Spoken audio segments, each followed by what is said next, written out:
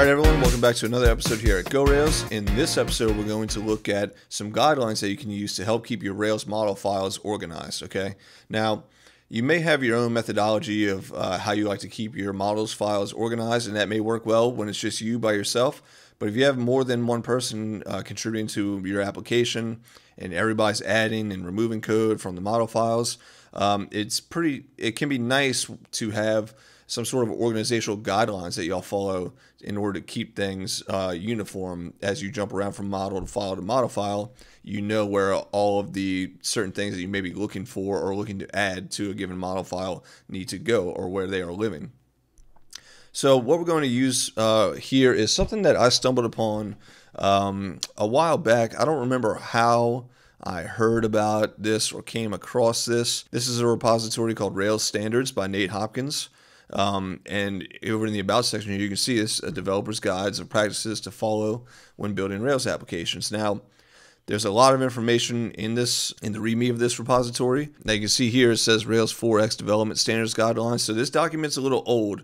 And if you look at the branches here, there's only branches going up to Rails 5X. A lot of these guidelines in this document are still very relevant and good things to follow. Especially if you're not sure, this could be a good default set of guidelines to go to. So there's a bunch of stuff in here. He talks about YAGNI and KISS. YAGNI being you ain't gonna need it.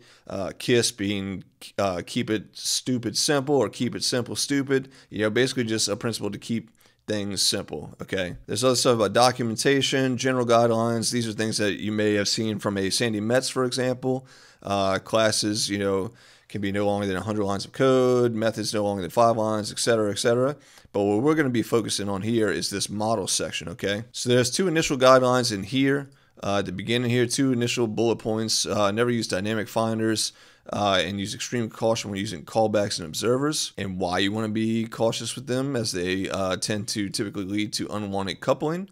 But the main piece that we're going to focus on in this section is this part right here, okay? So this block of code here basically represents the hierarchy of how you should order things within your model files, okay? So we start with anything that we extend within our model class, right here with the extends, then our includes, any relationships, validations, callbacks, scopes, additional config. These are your things like accepts nested attributes for, and etc. Class methods, all your public instance methods, protected instance methods, and private instance methods, okay? Now, these are great guidelines. So what we're going to do now is we're going to hop over to some code and try to apply these things. And in the process, I'm going to point out that while these are great guidelines, we're going to see why they are guidelines, because there are a couple of gotchas here, really one main one that we'll uncover, and then we'll see some other things too as we get into the relationships section, as we start trying to order things there.